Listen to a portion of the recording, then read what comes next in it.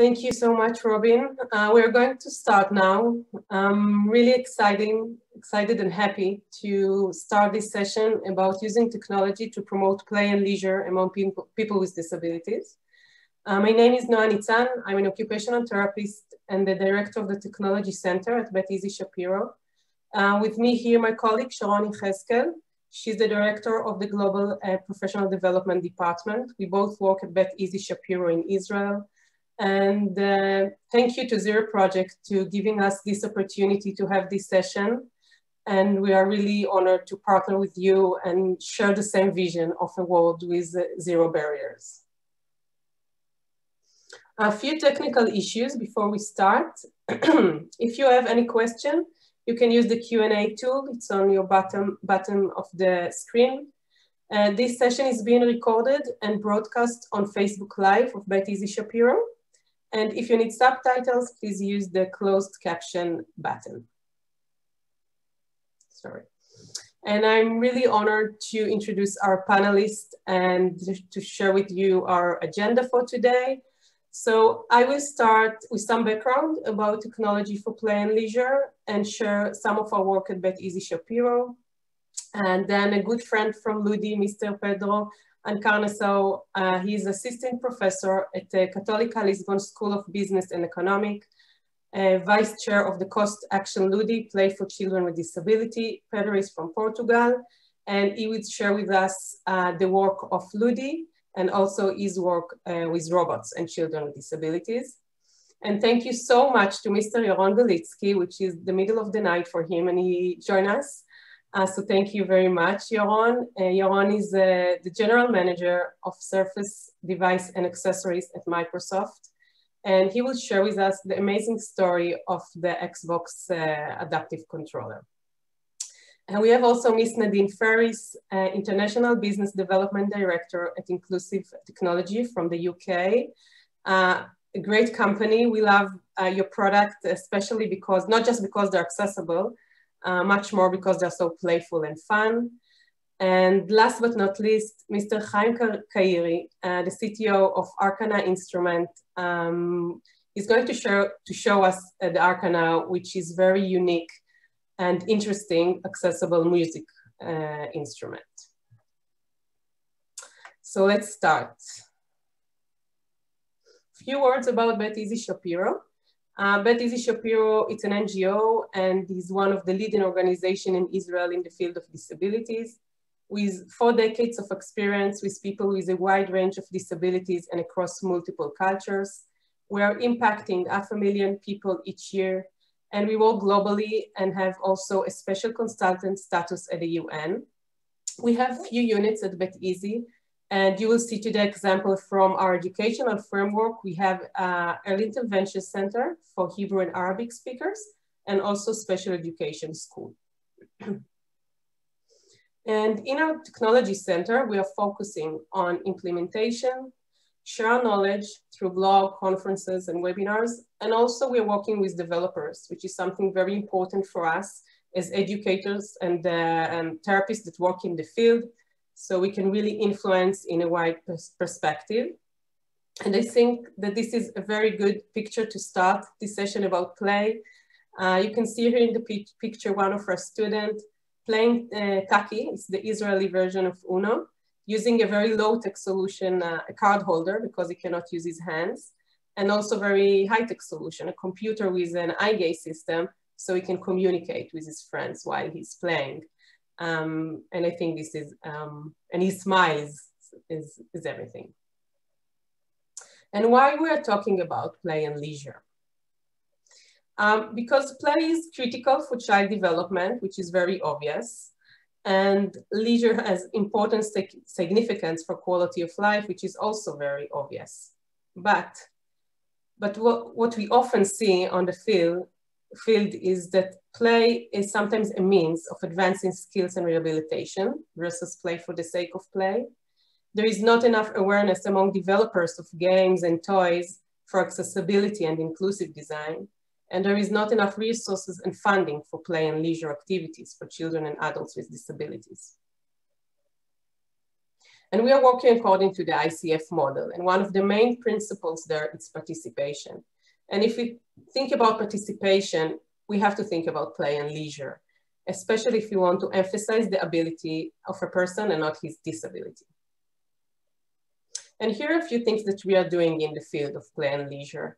So like I said, we are sharing knowledge and we are a part of in Israel and out Israel networking. So you can see a few examples of organization or projects that are in this field that we are taking part of. We also share our experience with international conferences and took part in the Ludit, as Pedro is going to mention. D4CR is very important initiative about designing for children's rights, not just about children with disability, but they talk a lot about inclusion. And of course, the International Play Association. And we're working with developers. So it's very important for us to raise the awareness for inclusive design. And we do it with lectures to companies, like game companies, or working with students. So that we have a lot of projects with design students, for example, and many times it's about games. And it's very important to work with students in that stage when they are still young. And we see it after that they really, it's very important exposure for them to this field.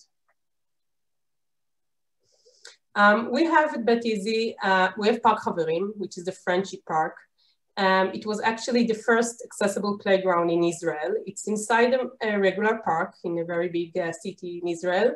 And we were the first one. And since then we share a model with other cities in Israel and outside Israel. And 2 weeks from now, we're celebrating Purim, which is the most playful and fun Jewish holiday, where everybody's getting with their costumes. And we're doing each year this project with design students from HAT, while they're designing costumes also to the wheelchair and the walker, so the costume could be so beautiful. And why we're using technology? We're not using just technology for play and leisure, but for many children and adults, technology make play and leisure much more accessible and stimulate the motivation. And it's also very important that it's normative and age appropriate. And we are looking for, when we use technology, we are looking for things like playful and fun. It's not obvious because sometimes it's very like educational more stuff, but we want them to be playful.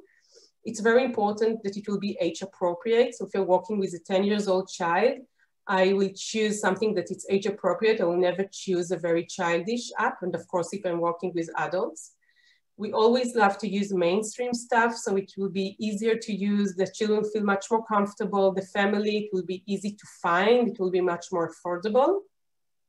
We're thinking about inclusive design, like games that are for children with and without disabilities. And we always want to encourage the social interaction. And here are a few examples. First of all, we are starting from very young age. So we can see here in the picture, those two little girls. On the left, one girl, she's playing with a doll with her therapist, and she's using an eye gaze system. And it's very important to remember when you're playing with a child, is to let him have a device so he can communicate. In the other picture, you see Ronnie is playing on an iPad because if she wants to play with a doll, an imaginarian play, something that's very hard to make accessible, she cannot play by herself. But when she's playing on an iPad and it's Toka Kitchen, it's very mainstream app, she can be independent. Sometimes we are using external adaptation like here. It's external switches. So this child, he's using his head movement to play on the iPad. It's Help Kids Learn app, actually. And like I said, we always want to encourage the children to play together. Sometimes people think that if you play on a screen, you're play by yourself, but not. It depends how we, the adults, bring the game to the children.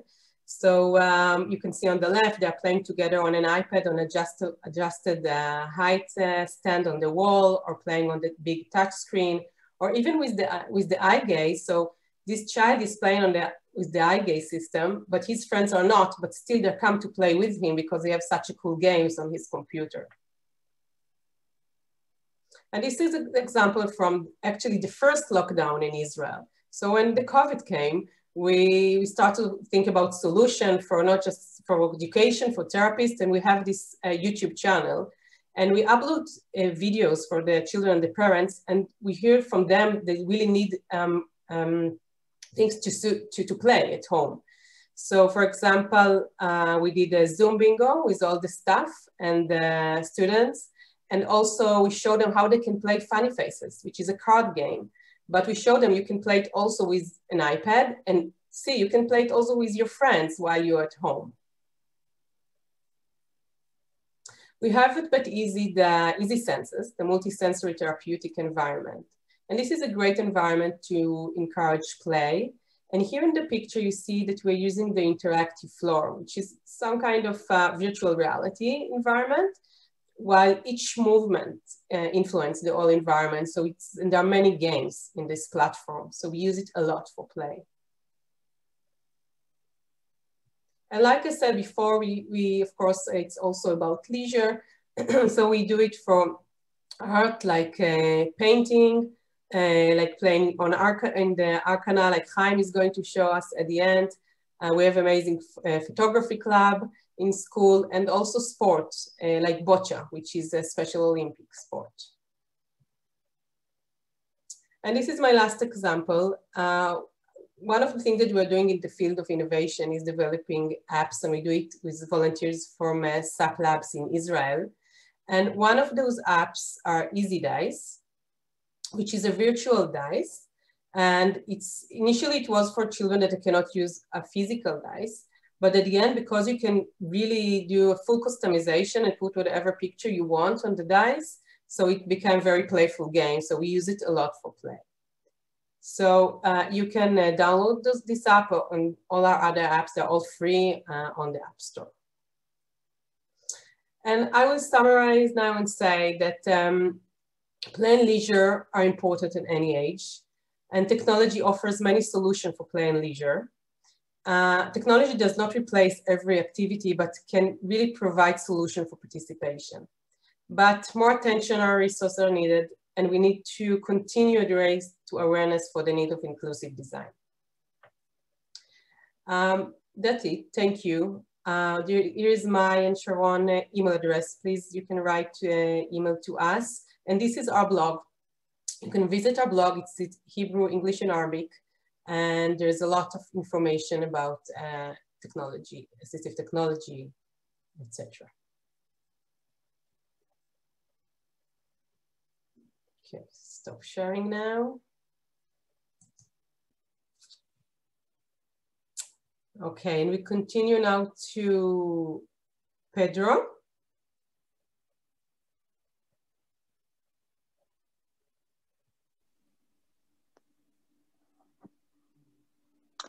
Okay, hello everybody. My name is Pedro Encarnação, and I would like to briefly talk about play for children with disabilities. In 7 minutes, I would like to introduce you to the Ludi cost action and address what is play, children with disabilities and play, barriers to play, toys, games and play spaces, and the role of robotics in play. Ludi was a cost action active between 2014 and 2018, shared by Professor Serenella Bezio from the University of Bergamo. It was a pan-European network involving a truly multidisciplinary team of more than 100 persons from 32 European countries. In Ludi, play for children with disabilities was at the center of all activities, with all the different disciplines contributing with their perspectives to the topic. We aimed at collecting, systematizing existing knowledge, developing new knowledge, and disseminating the best practices with the overall goal of spreading awareness on the importance of giving children with disabilities the opportunity to play. But what is play?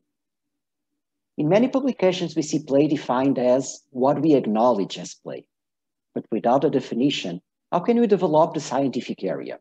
How can we compare different studies if they do not share a common definition of play? In Ludi, we adopted the definition by Garvey.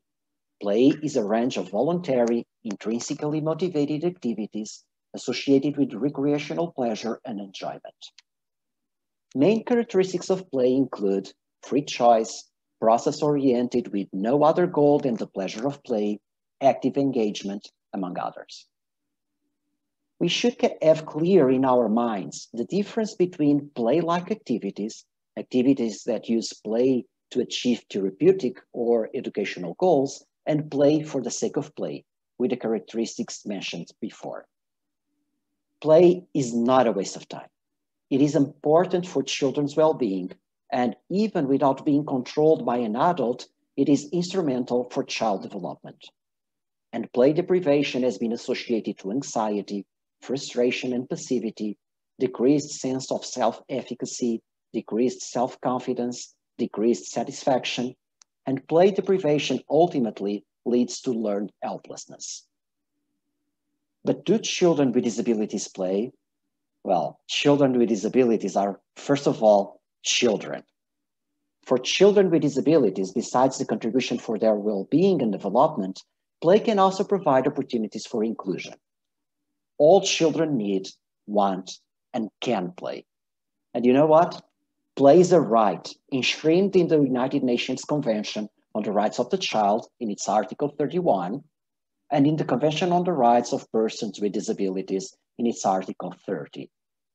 However, children face many barriers to play, including lack of recognition of importance of play, unsafe hazardous environments, resistance to children's use of public space, balancing risk and safety, lack of access to nature, and the list goes on. Pressure for educational achievement, overly structured schedules for children, neglect of Article 31 in development programs, lack of investment in cultural and artistic opportunities, growing role of electronic media, commercialization of play. We all know that children use toys and games to play and that they play in different spaces. When thinking about children with disabilities, the issue of the accessibility of toys, games, and play spaces comes into play. Should they all be 100% accessible? We should keep in mind that play occurs in the thin border between boredom and frustration. Too much challenge leads to frustration. Too little challenge leads to boredom. Toys, games, play spaces should be chosen according to the capacities and interests of the play participants in order to enable them to experience playfulness. The play value comes from providing opportunities that children can access and use and wish to use. They should provide the just right amount of challenge, and probably they won't be 100% accessible. Especially if you think about play as an opportunity for children with disabilities to interact with typically developing children. You need toys, games, and play spaces that offer the just right amount of challenge for all. Is there a role for robotics in play? Robots can perceive and act upon the environment. They are able to take decisions. With robotics, toys can come alive. Robots can attract attention, keep the child engaged, adapt to the child, providing always the just right amount of challenge. In my research, I've been using robots as integrated augmentative manipulation and communication tools to enable children with disabilities to participate in play and academic activities. By controlling the LEGO Mindstorms robot through their communication device, children are able to manipulate objects and perform the same activities as their typically developing peers. In conclusion, I would like you to keep in mind that play characteristics include being a child-led activity, freely chosen, with no other goals besides the fun of playing. Play-like activities with therapeutic and educational goals are very important, but do not substitute play for the sake of play. Play is a right for all children. Toys, games, and play spaces need to provide the just right amount of challenge. We need to strive for a new culture of play for all, for society that recognizes the importance of play for the sake of play for all. In Ludi, we did in fact collect, systematize, and disseminate best practices by different means. One of them was the publication of several books, and you have information on those books in the Ludi webpage. Thank you very much for your attention.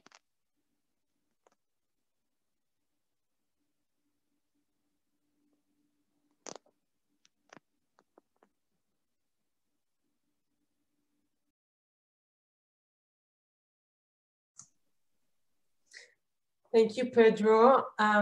It is great that now on the Ludi website, you can find a lot of resources, great resources.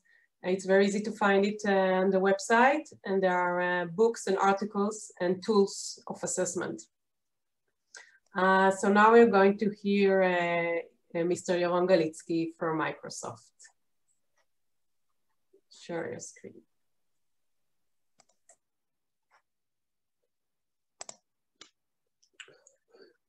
Okay, can you see my screen? Okay. Hey, hi everyone. Good afternoon, and thank you Noah for inviting me here to talk. So my name is Yaron Galitzky, and I'm working in Microsoft, kind of spending the time between Seattle and Israel. And I will cover in the next few minutes our journey around the Xbox Adaptive Controller. So I spent until recently more than 10 years in Xbox, working on all of the hardware devices from Kinect, accessories, consoles. And I like what Pedro said about gaming. It's not waste of time. And yes, it's not waste of time at any age. And I think everyone recognizes gaming today, it's become more and more important. There are more than 2 billion gamers around the world. It's important in just gaming on, you know, time, but it's also important for social, and you can see that in education, you can see just everywhere. So gaming is important. And I am fortunate to work in a company that the mission is, the mission of the company is empower every person and every organization on the planet to achieve more. And this is everyone in every context. And Noah talked about it, technology, computers, internet, providing today, changing the world, I think that's clear, and providing the opportunity to access for employment, for education, for social, and again, coming from a technology company, it's not just fortunate to work there, it's also our responsibility to make it happen and to provide equal opportunities for everyone. So let's talk about gaming. So this is the Xbox gamepad, the Xbox controller that I work on for many, many years. And over like 15 years, it's the best controller in the world. And we shape it, you know, we just try to make it every time a little bit better and better. However, this best controller in the world has some assumptions which are barrier to some gamers. There are assumptions that you can hold it with 2 hands, you can, you know, reach simultaneously to different buttons. You can, you have actually the ability to hold it over time. And as I said, this is, again, this is a barrier, this hidden assumption are barriers for some gamers. And what we've seen over the years, that gamers who want to play had to hack the controller, actually break it apart and use different hacks in order to adapt it, to adjust it to their needs. And the problem with these systems is, first, not everyone can do. You can see some pictures here from different charities in UK and US.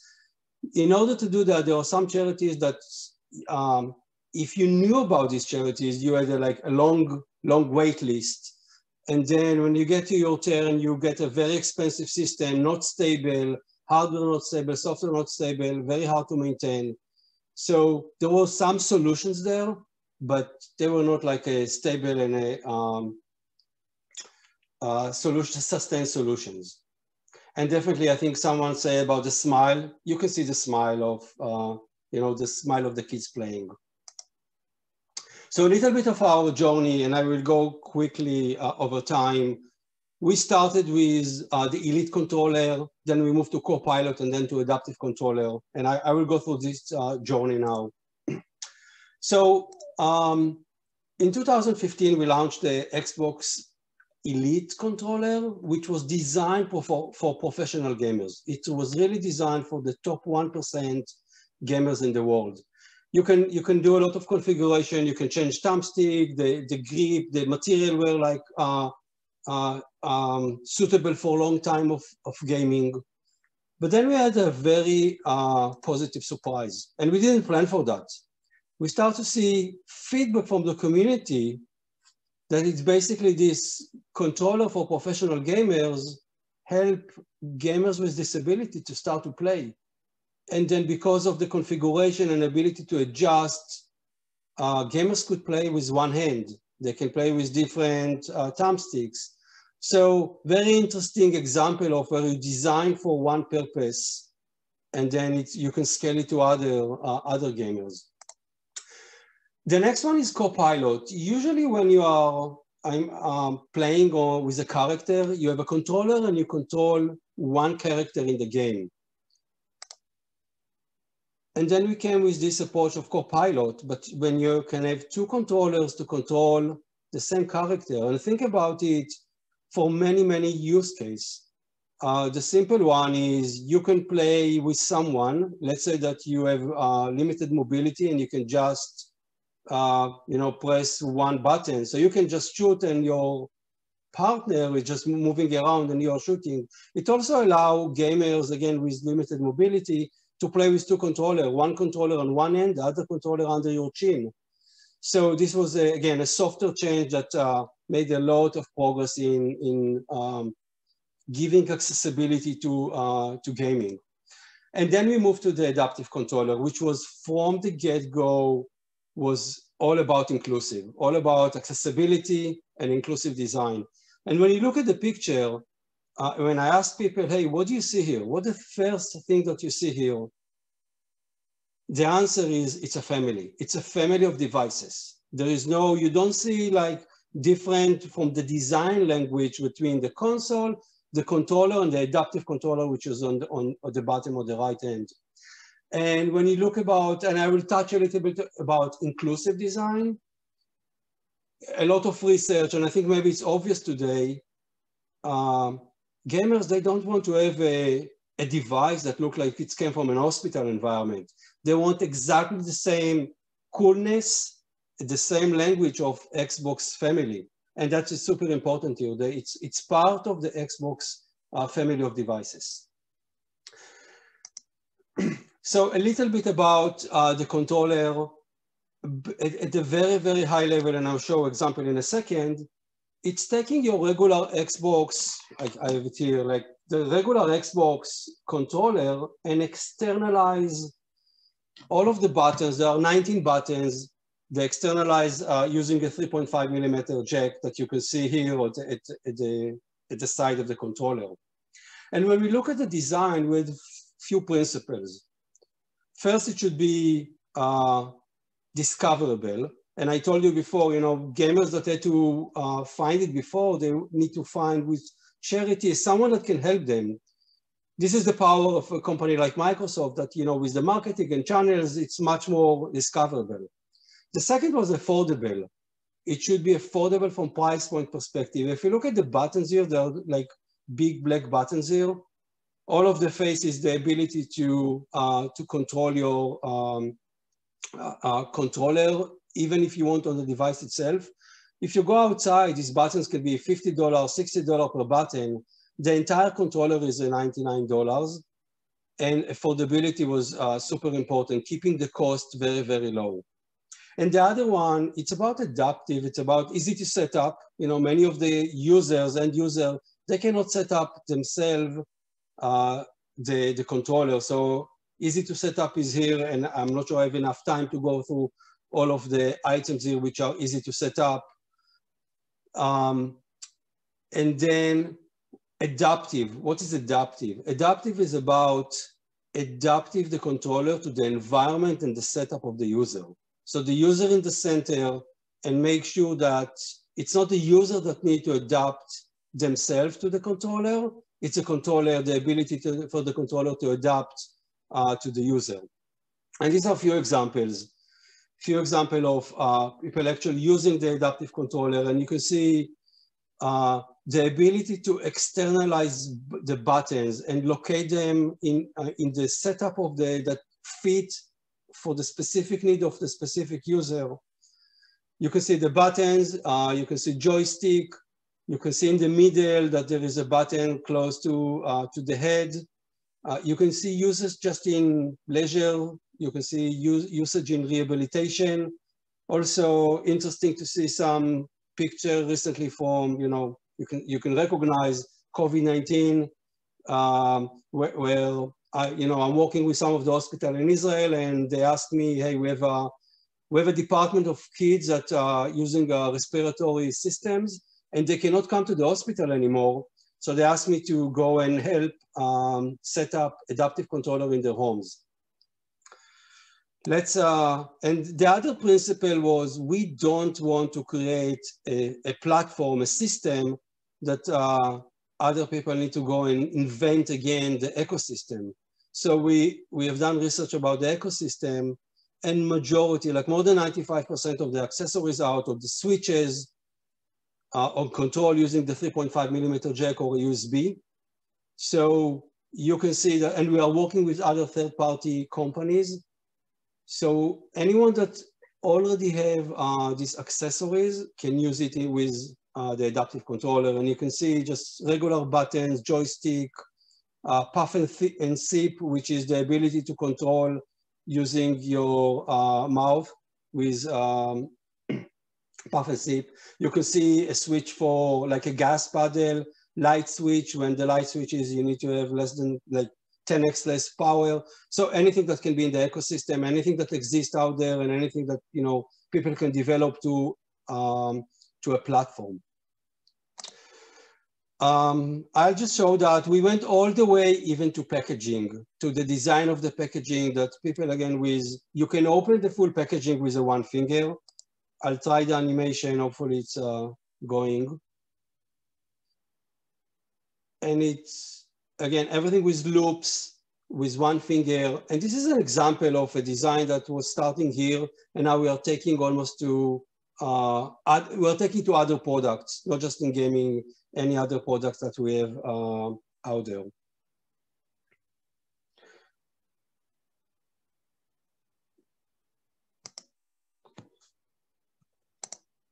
And just I want to end it with a phrase that I really, really believe in. When you do not intentionally, deliberately include, you will unintentionally exclude.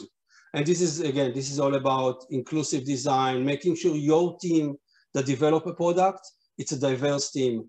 I forgot to say that, but we work with the community.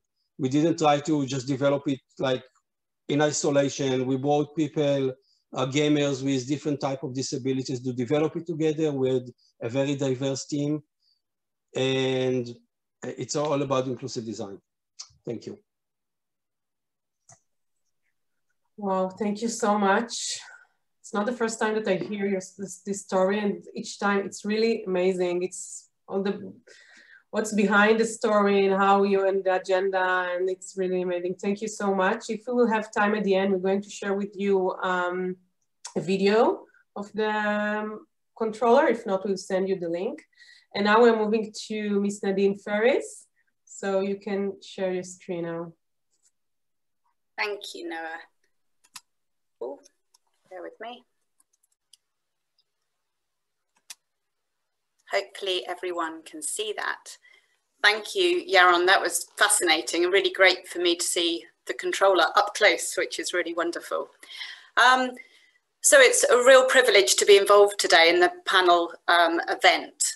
And I'm going to briefly go through a range of resources that inclusive technology offer, that basically are used, assistive technology that is used to facilitate and enable play. So for those of you that aren't aware, inclusive technology was formed over 20 years ago, and we were founded by 3 special educational needs teachers. We are really proud to be specialists in supporting children and adults with complex needs. And we feel as a team, and we work very hard to understand the importance of engaging an individual so that they feel motivated to participate in activities. because something we've come across over the years is you can have lots of different assistive technology, but if a user isn't engaged to actually have a go at using that technology or participate in an activity, it's fairly pointless. So that's something we always try to keep in mind when we're developing different resources. We're passionate about enabling users of resources to have fun. Ultimately, play should be fun, and that's really important.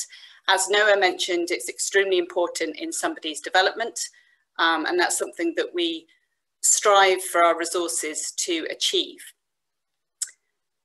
We have an awareness and understanding that many individuals with complex needs do not have the same opportunities as their peers to experience play due to their physical and cognitive difficulties. So the range of technology we offer is hardware devices from many amazing companies all over the world, and that gives somebody their access to something. And we have an internal development team that develop software and apps for iOS that again are accessible and provide those opportunities to play alongside their siblings, their friends, and different people of different needs. The challenge for us all the way is to motivate a user to engage, and our resources enable an individual to access and enjoy play alongside others. I'm now going to show you a range of different videos to give you a quick overview of those resources that I feel closely relate to play as a topic that we're looking at. The first video will give you an overview of Help Kids Learn, which is an online website that we developed, which offers over 100 games and activities. You can access those through many different methods. So just as we've seen, switches, joysticks, touchscreens, rollerballs, and eye trackers. It's really great for users of any sort of physical age, but somebody that is at a pre-literacy or early literacy level. The next product I wanted to show you was Cosmo. This is a brand new product we've taken on very recently within our range, developed by a company called Felicia. And it's an award-winning interactive therapy and inclusive training system designed to help train motor skills, turn-taking, communication, and more. So it's really fantastic in the variety that it offers the user. The next resource is the Eye Gaze Learning Curve, and it's one specific activity that I wanted to show you from the Exploring and Playing programme. Within that title, we have 18 different games that provide exploring opportunities. But the key thing to mention is you can have two users taking turns and playing together. And in the clip I'll show you, there are two young boys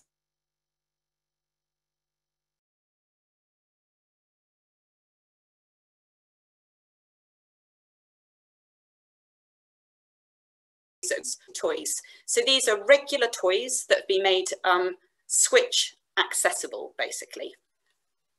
Right. My internet connection is playing up, so wave at me if there's a problem. So here is Help Kids Learn.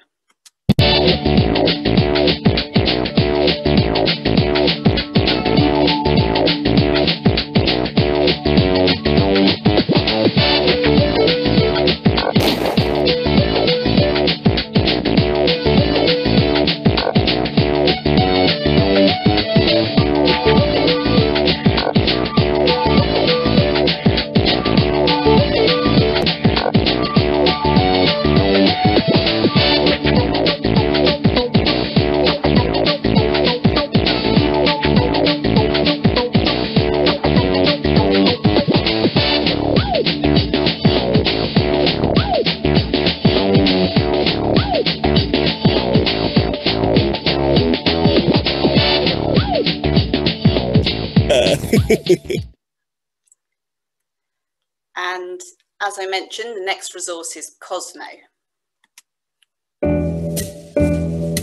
Hi, my name's Dan, and this is Cosmo. Cosmo is an exciting new system for creative learning and therapy, which works really well in SEN settings and also early years settings.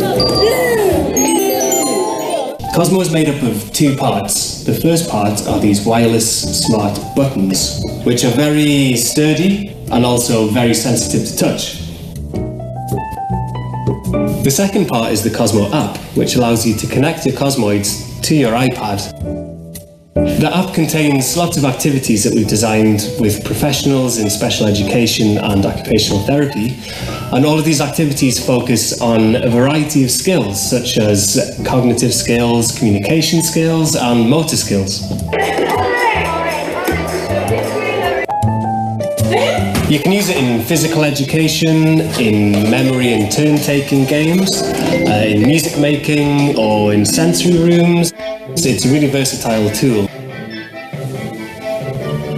You can teach colours, various notions, as well as motivating learners to vocalise more and to collaborate and work as a team. Cosmo is really easy to use, really versatile, and also very easy to customise. So if you'd like more information on how Cosmo can work for you, then take a look at the activities page on the website.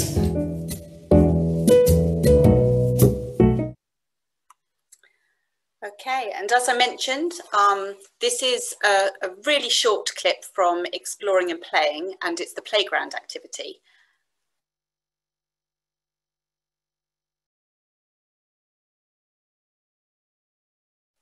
I wonder if he likes the slide. Robot Betty.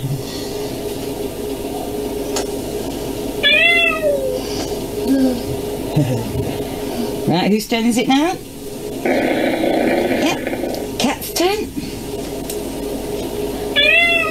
I think you liked that, didn't you? And finally, a couple of examples of different Switch accessible toys. Thank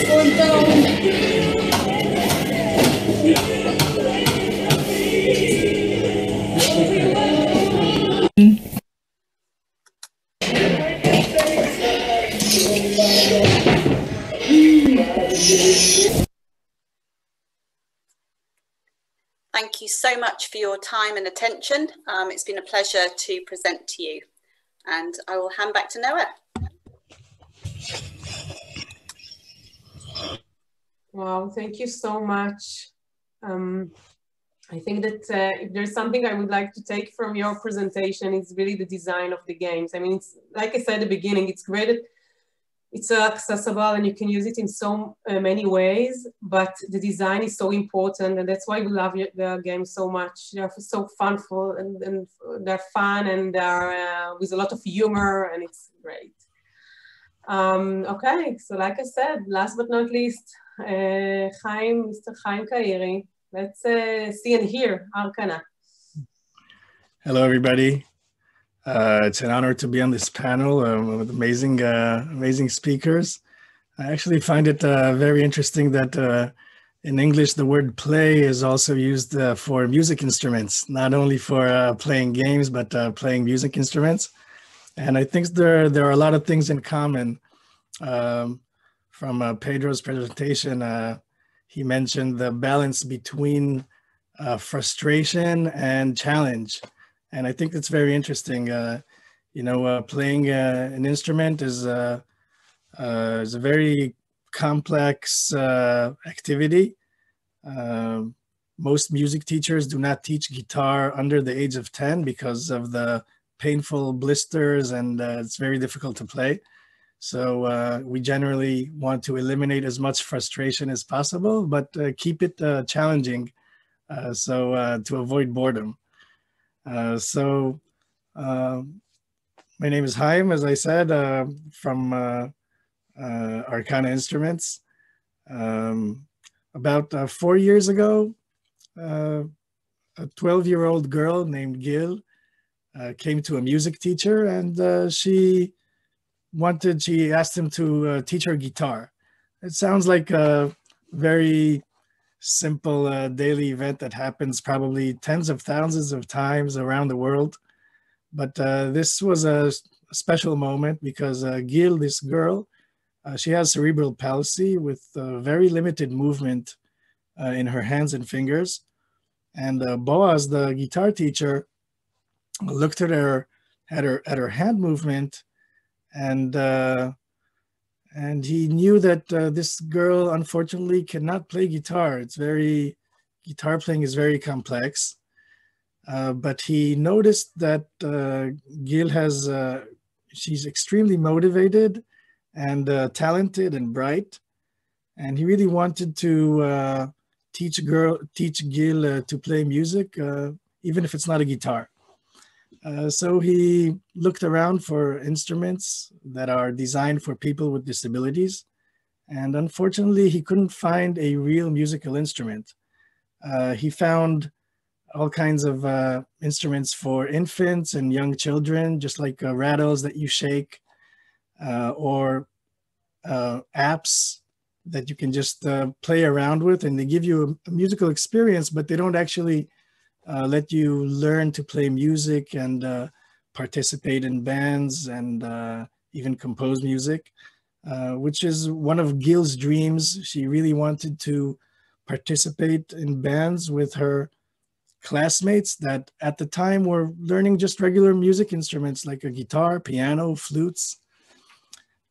So after a while, starting to work with Gil and teaching her music theory, Boaz noticed that Gil's ability to control her motorized wheelchair was very accurate. She's totally independent in her motorized wheelchair by the help of joysticks and buttons. So Boaz thought he had a eureka moment, and he thought, why don't we create a musical instrument inspired by a guitar, but controlled by sensors and buttons and joysticks. So he came to me, and he showed me a short video of Gil trying to play different instruments with a lot of frustration, not only frustration of Gil, but also of Boaz and Gil's family, that she really wants to play, but didn't have an appropriate instrument. And I saw this video, and it was so moving as a musician myself and as a father of two daughters. So we immediately decided to try to build a prototype, some kind of electronic digital device that would enable Gil to learn how to play. We didn't have much knowledge on different disabilities or abilities or different muscle conditions. So we partnered with Gil's therapists, occupational therapists and physiotherapists, to learn about cerebral palsy and the abilities. And after a few months of hundreds of prototypes that most of them were thrown away, we created our first prototype. And I'll just show you a clip of the first prototype. And with this prototype, Gil actually practiced for a few weeks, and really fulfilled her dreams of performing with her classmates.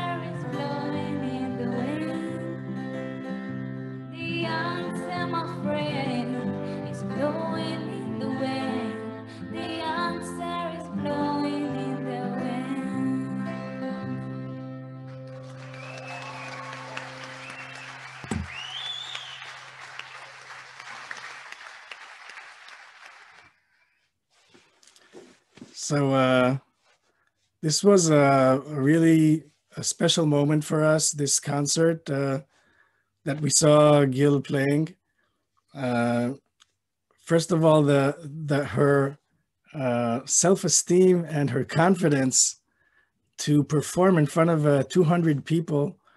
It blew our mind, because she was a very shy girl, didn't interact with the people around her because of her of how she would present herself. But with this instrument and the ability to play, it really boosted her self-esteem, and her friends started accepting her and working together in this concert. It was an amazing time.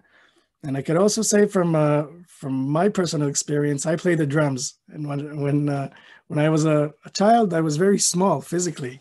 And being behind the drums really empowered me and let me find my role with my friends, and finding friendships aside from just playing instruments. So after this concert, we really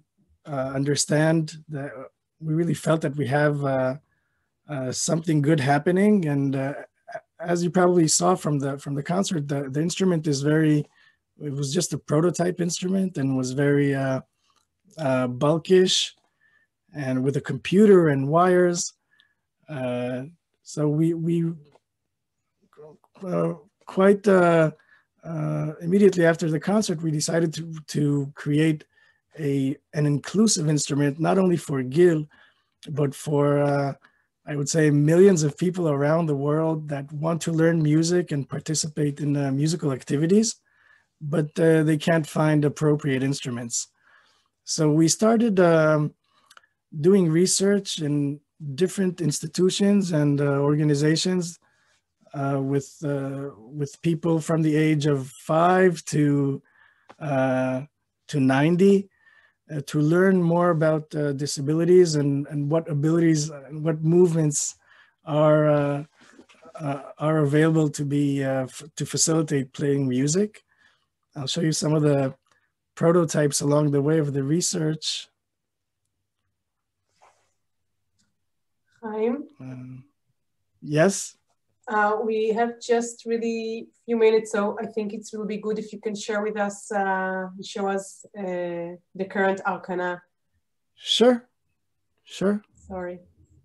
No, that's fine. That's fine. I'll just show some, show you the instrument. So we teamed up with an amazing industrial designer that helped us take all these wires and crude prototype into an instrument. This is the instrument we have today. There are many accessibility features in it that can then make the instrument very playable. I can just show you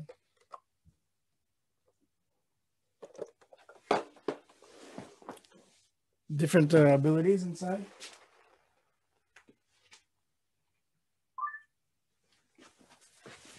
So it can also be just like the Xbox controller. We have different handles and different switches that can be used and make it virtually accessible for everyone to play.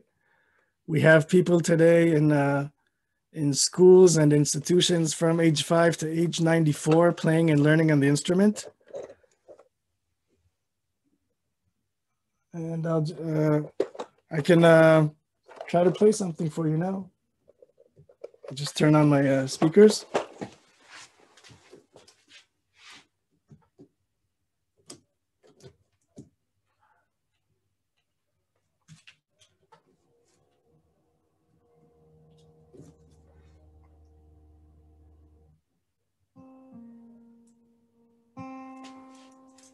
Okay. So it's very easy to play. You can do many chords, but even with one finger, you can do the most complex chords. And if you want me to play you a song later, I can play you a song. So we took the frustration and the pain of learning a guitar and playing a guitar out of the equation, and the entire content of the guitar education system, its chords, songs or whatever exists already in the internet and in libraries you can use to play with this instrument. So thank you.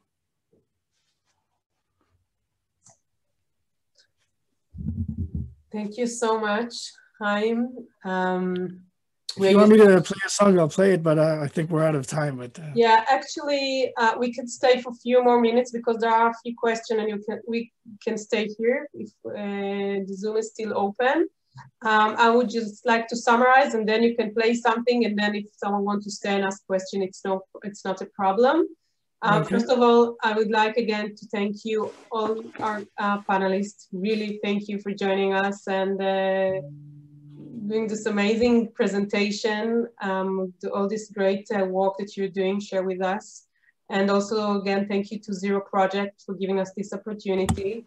And I hope that we can continue and promote this important topic to allow everyone to play and have more inclusive and accessible games and toys, but also more awareness for this need. It's not just about the product, it's also about policy, and it's also about the way we think as therapists and educators. And that's it. So thank you again for everyone. We are still here. So if anyone wants to stay, we are here. And we can hear Haim for a few minutes and answer questions. So I'll do it. I'll just a short song. You might know it. This is how Let It Be looks like with our Arcana instrument. It's very simple chords. We have a color coding and number coding, and I'll play it for you here. As you can see, the instrument is wide enough to put on your lap, even if you have a wheelchair.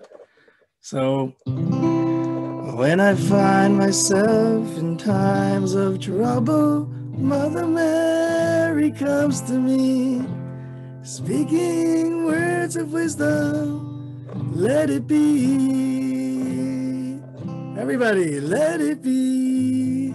Let it be. Let it be. Let it be. There will be an answer. Let it be.